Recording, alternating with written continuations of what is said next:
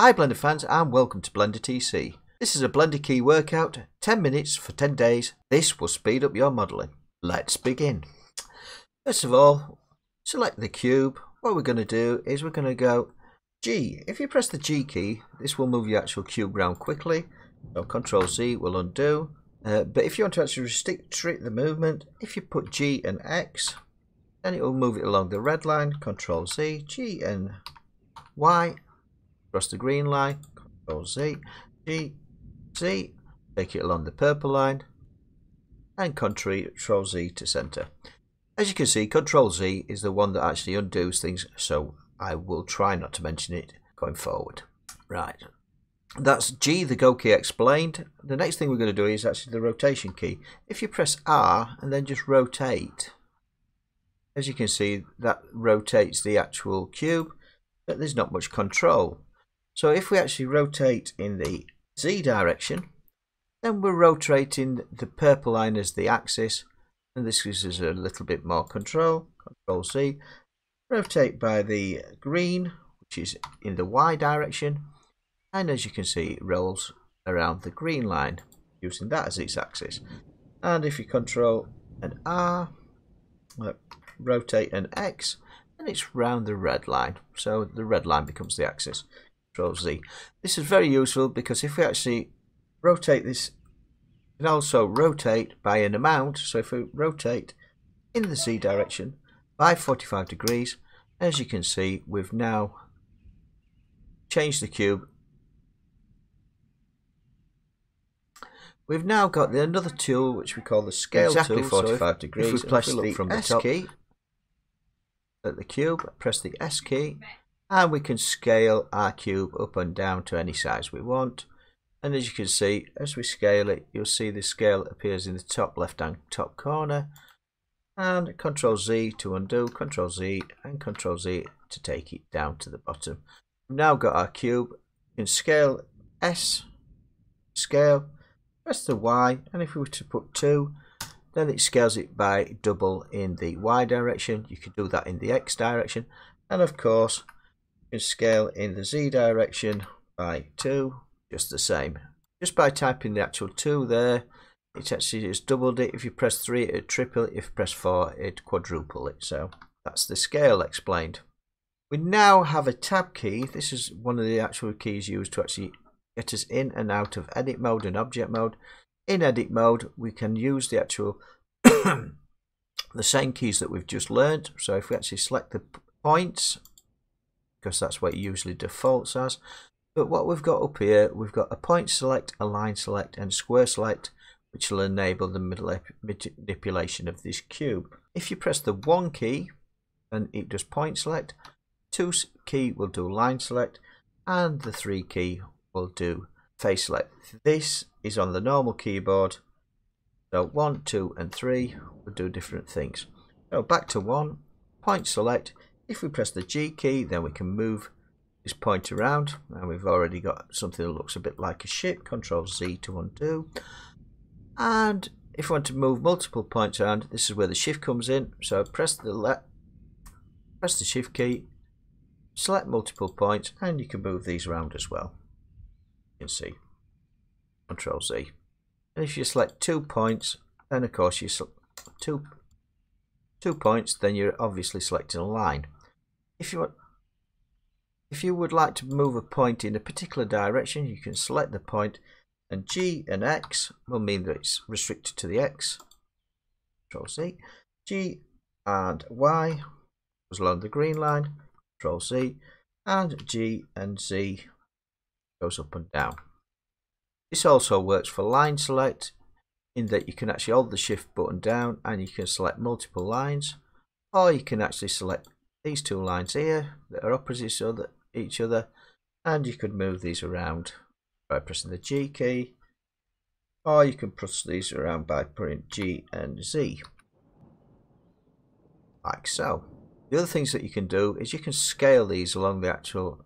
If I went to S scale by X, and as you can see, them 2 lines now scale, and if you scale them that way, go either way. Control Z. Right. And of course, face select is just the same. G to move, G and Z move in the up direction, Control Z. G and Y moves forwards and backwards, and G and X will move left to right. Control Z. The next thing we're looking at is the rotate key. Right, if you have a point, if you rotate a point inside a point, then it doesn't move, so you cannot rotate a point. But what you can do is you can rotate a line, so R and Z, and I'm just going to turn that line by the Z direction, Control Z, and if we were to rotate this by the X, we'll rotate it across the red line, as you can see. C to undo. The only thing you can't rotate it is by the Y line, because then it'd be doing it round itself. Rotate by Y, and as you see, it does nothing. You can also use rotate by selecting the face and pressing R, and you can rotate the face, or you can rotate it by Z, like so. See, rotate by X on the red line, so Z. I'll rotate along the Y line, like so. So that's rotate in edit mode. And of course, the one we haven't covered yet is the scale in edit mode. So if you press the S key, you can actually take it to a point by just moving your mouse. Take it out so it looks a bit like a cup or something, and basically just move it about. See, so if I scale it, you can then scale, and then of course you can move it to wherever you like, or you can move it along the X, Y, or the Z axes.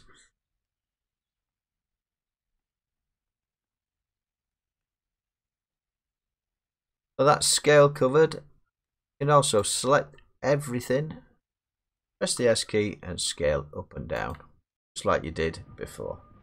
Control Z. Or you can scale in the X, like so. See. The next thing we're going to cover is we're going to actually make a little house that you'd see on Monopoly boards, for instance. So I'm going to scale in the X direction, like so. And what we're going to do is we're going to use extrude. So I'm going to E to extrude in the Z direction, and then I'm going to scale in the Y direction. Scale and Y.